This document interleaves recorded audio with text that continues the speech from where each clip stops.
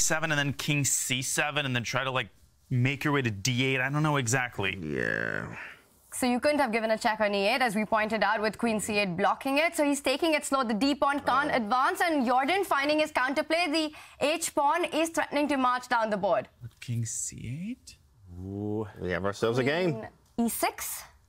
Oh, and I can't play d7. We have ourselves a game. Devilish. Oh my gosh. And just ignore the eval bar right now. Nobody cares about it. Playing on seconds, anything is possible here. Look at the time. Oh my God. Jeez. 20 seconds. He's under 20. And if he takes on g5, the h-pawn marches down the board.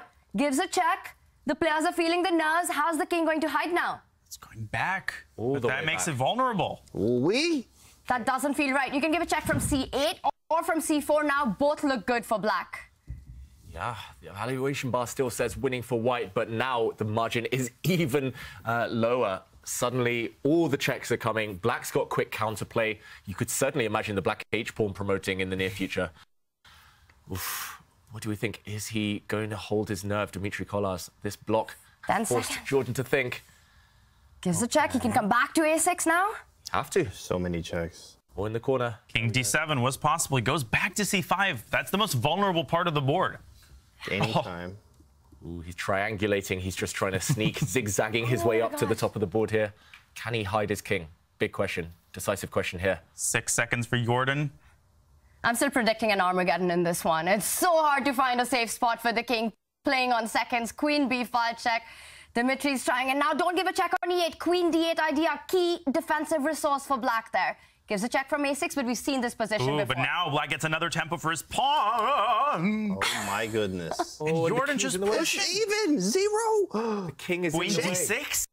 Queen, yeah, B6. Queen f6. Yeah. I think queen d6 you have to play to please. prevent king c7. Finds it.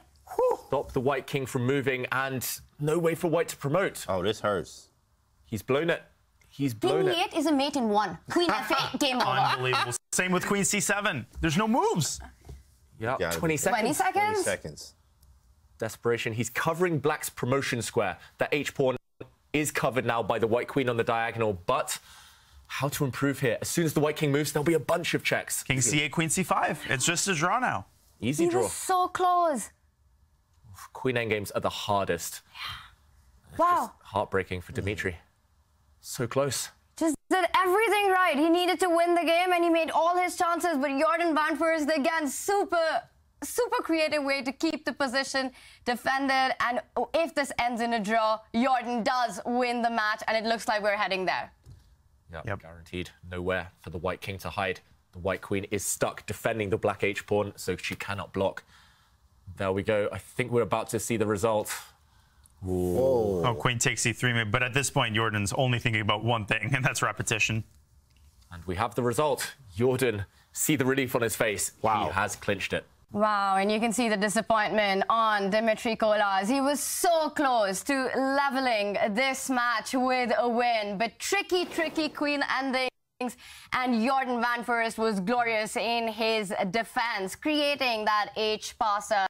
We see Dmitrij there. He did have a fantastic day at the start. He's the one who took the lead in the match. But Jorden there with 3 back-to-back wins. And we see the winner of the match. He's got reasons to be pleased with his performance there. Such a great comeback. Incredible. And honestly, Jorden has shown